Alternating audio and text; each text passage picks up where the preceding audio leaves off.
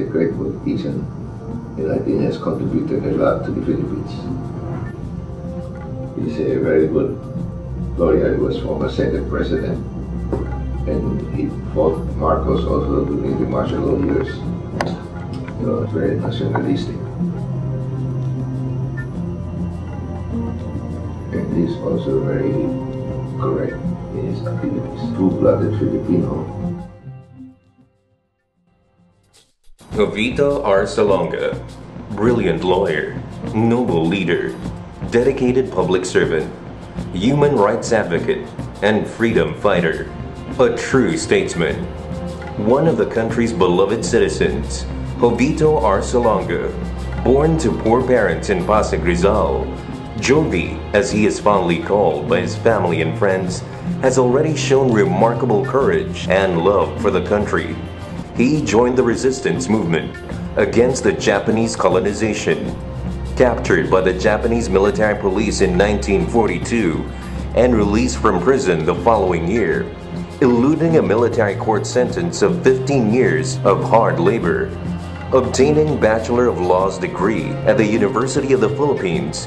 He topped the bar examinations in 1944, earned his Master of Laws degree from Harvard University, pursued his Juris Doctorate degree at Yale University, and won the prestigious Ambrose Arini Prize for writing the best paper in international law.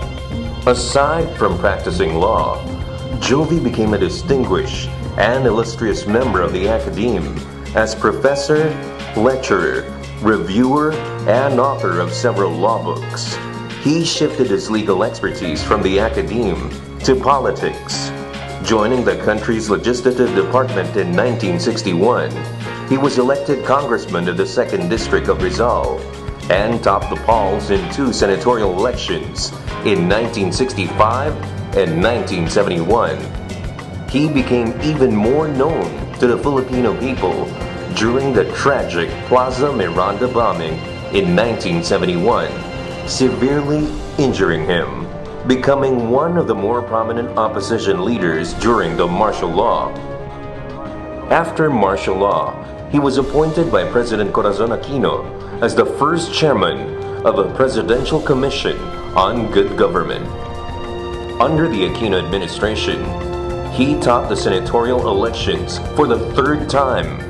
It was during his term as Senate President that the 470 years of foreign military presence in the Philippines has ended.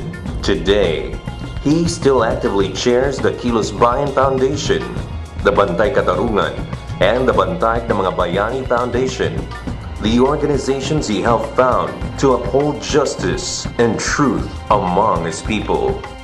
Indeed, Jovito R. Salonga practiced what he preached, for in his own words he said, "Genuine service to others, not power nor prestige, is the key to true greatness." Jovito R. Salonga, epitome of greatness. The first Justice Cecilia Muñoz Palma awardee.